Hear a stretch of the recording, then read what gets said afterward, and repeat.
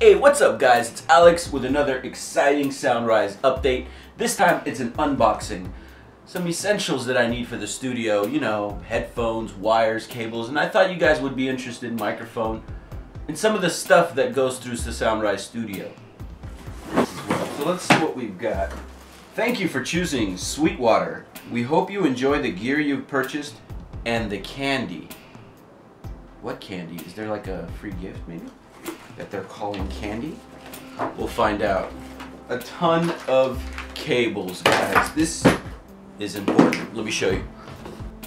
So the reason why I buy quality cables is because whenever you're testing out your sound, you're testing out your array, and you have a missing link, you want to make sure it's never the cable, right? If you make sure you get good stuff like Proco or Mogami or anything like that, then absolutely you will make sure that it's the gear and not the connection. I'll have a few Amazon links in the description. Also hit that subscribe if you guys love pro audio stuff like this. I got a little stand so that I could put my SM57 on my desk. And the whole point of this is so that I could like have this stand on here, right? Have the SM57 on. I'm down here playing my guitar. The SM57's pointed at the guitar and my XLR mic's on my voice, on my mouth, right? So I've got guitar picked up by this, vocals picked up by my Rode NT1A. Hopefully this will hold the SM57. I know it's slightly heavy. We'll see. Next item. Beyerdynamic DT880 Pro Studio headphones. You know why I bought these? I'm reaching in the trash right now and I'm throwing away my Sonys, guys. These Sony Professionals, look what happened to the earmuffs after about 2 years. They're falling apart, they're crumbled, they're nasty. And sometimes I only get sound in the left ear and the cable's completely ruined in the middle. These were like $100. And this is the third time I'm throwing away headphones. What that tells me is maybe I need to invest in a decent pair of headphones.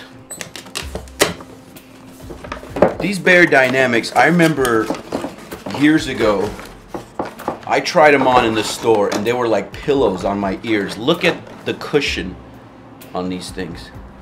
Your head. You know what I'm saying? And I'd be interested in doing a review just on that after I try them on. The Beyerdynamics come with a pouch and some paperwork. Coil cable instead of regular thin cable. How do you guys feel about that? You guys fan of coil or fan of thin? I personally think these coils over time get bad, whereas just like a thin line cable like this would have maybe worked better. But I don't know. What sucks is that these headphones don't have a detachable cable for the in case like this ruins or gets cut in the future the way those old headphones did. How do I fix the problem?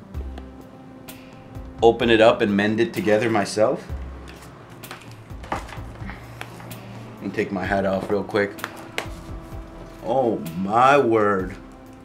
It's like passive through, so I could hear the outside and it's so comfortable. I feel like I could have these on for hours.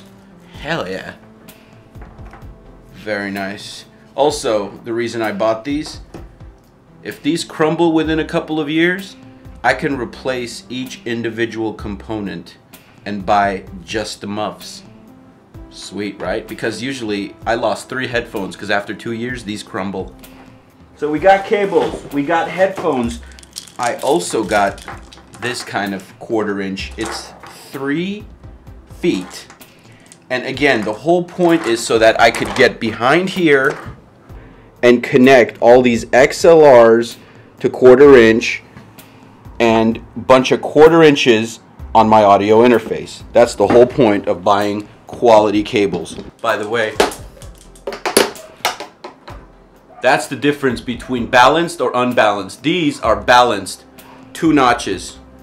You see that? Unbalanced, 1 notch.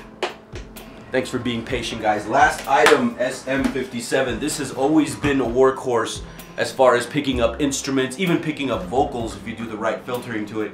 And this is gonna go on my acoustic classical guitar, microphone to the mouth, quality cables everywhere. Thanks for watching. Subscribe below. Okay, and as far as the candy at the bottom of the box, it's literally candy. Sweetwater.com sent me candy.